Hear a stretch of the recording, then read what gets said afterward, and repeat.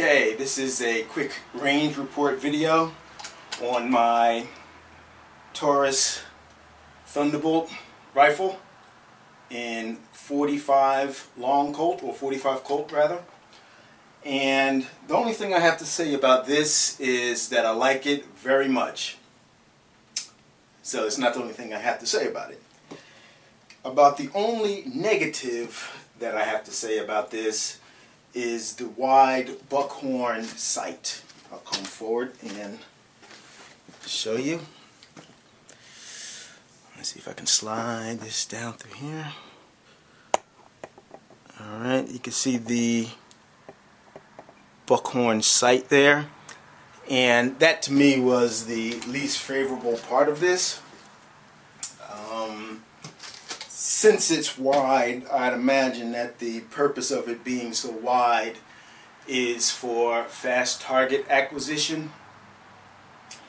And so your sighting picture is good, but it's a little imprecise since the opening in the buckhorn is so wide compared to the front post sight. Let me just aim it at you guys for a second there.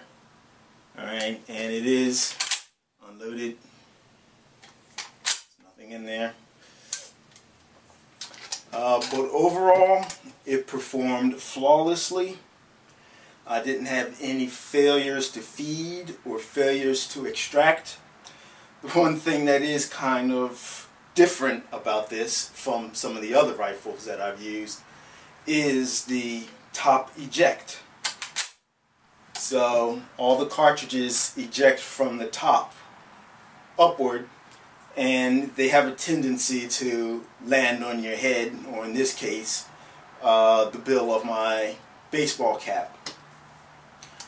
That's a minor nuisance, but it really doesn't detract from the quality and the effectiveness of this particular rifle. So about all I can do is give this thumbs up.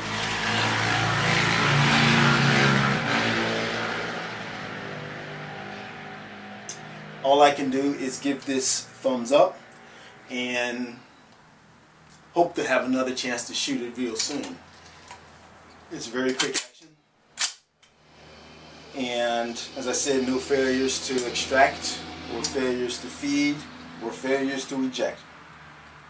So it did what it had to do. The trigger pull is not that hard. I don't want to dry fire it too often. I just did that to give a demonstration. But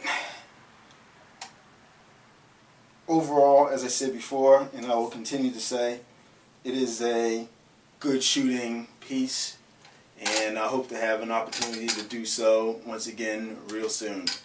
And this is the Taurus Thunderbolt 45 Colt rifle. Overall length is 46 inches and the barrel is 26 inches.